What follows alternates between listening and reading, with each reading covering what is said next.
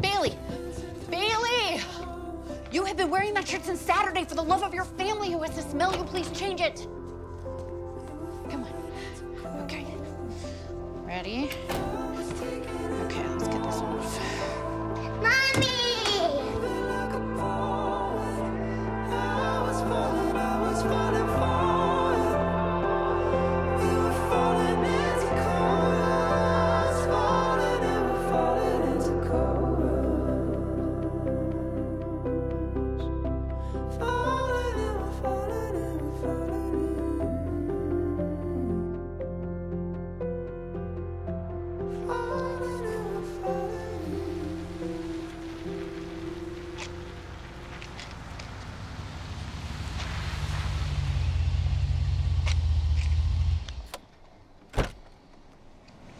I didn't think you'd show up.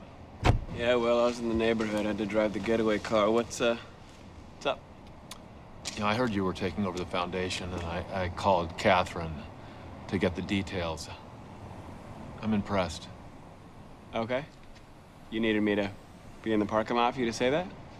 You know, I lost 6 roommates when I was being treated for COVID. 3 were husbands and fathers. One was single. One was very happily divorced, and one came and went so fast, you know, I didn't even get a name. I was the only white guy. I know I'm not exactly out of the woods, but I just felt like I owed it to them to be better, you know, because chaos and injustice and pain, and the world is only that way because we let it be, or because people who look like me made it that way. So what I'm saying,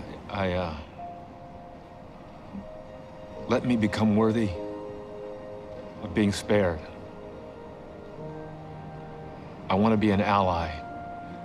I want to spend whatever time I've got left making this lousy, stinking place better.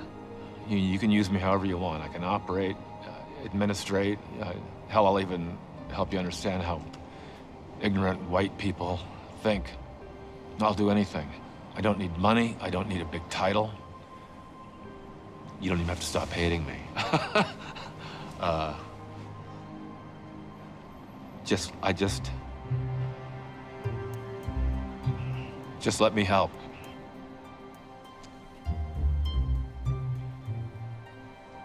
Monday, 6 a.m. Boston. I'll email you an address. And yeah, technically I do have space on my jet, but I really don't want to be tempted to fire you before we land, so... I'll figure something out. Good night, Avery. Thank you.